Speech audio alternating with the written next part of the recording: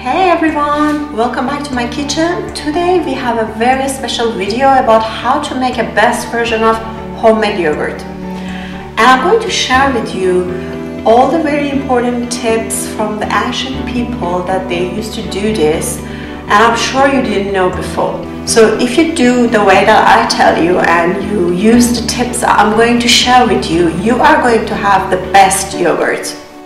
So let's see how to make a best version of the homemade yogurt. So let's make a homemade yogurt, and I'm gonna tell you all the tips that you should definitely know if you want to make a homemade yogurt. The first tip on making a homemade yogurt is that if you know a trusted farmer that you can get a fresh unpasteurized milk, then use that to make a best quality and the most delicious yogurt. But if you do not have that option, go for an organic, fresh, full-fat milk from your supermarket.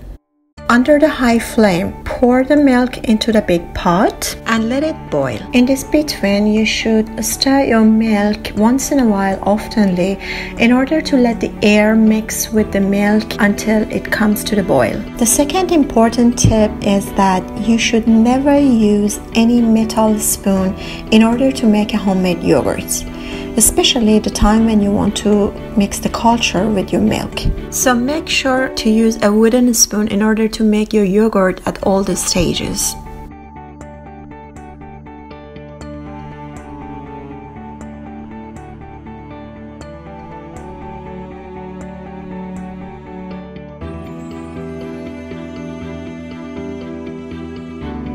Once the milk starts boiling, let it boil for another 10 minutes, but bring the flame down. Stir your milk at this stage more oftenly, but you don't need to do it continuously.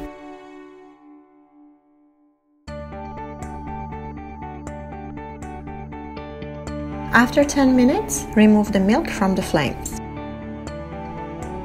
Place a warm and clean blanket on a flat surface and put a container that you want to make the yogurt in it over the blanket. The third important tip is that at this stage you should never move the container. Remember, when you want to mix the culture with your milk, after that you should never move the container until it is completely cooled down. So make sure the place that you're choosing to put your container, you're never going to move the container.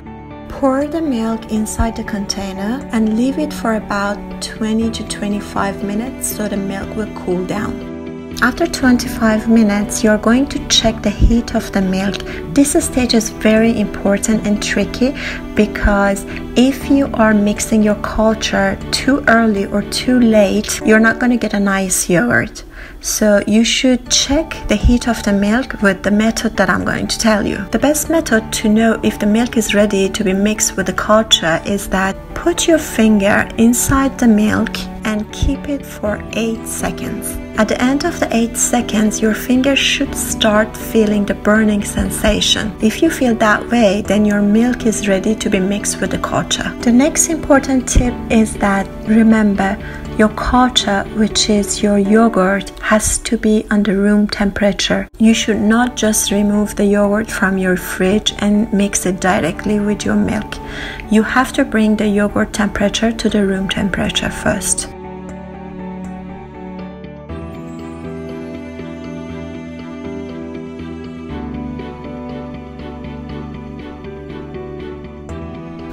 Once the yogurt is at the room temperature, beat it so it will be smooth. The next important tip is that do not pour the yogurt directly inside your milk. Instead, pour some of your milk inside the yogurt, beat it so it will be smooth, and then pour all of that inside the whole milk. Another tip is that once you pour your culture inside your milk, do not overbeat it. 1 or 2 stirs are enough. Now it is time to cover the yogurt. Place a clean towel over the yogurt. Put the lid also over the towel and carefully wrap the blanket all over the yogurt and leave the yogurt at the same place for 4.5 hours in a warm room.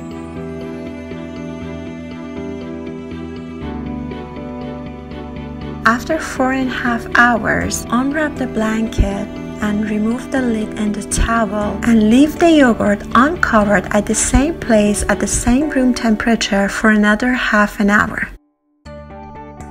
After half an hour, transfer the yogurt to your fridge uncovered and let it there for 24 hours.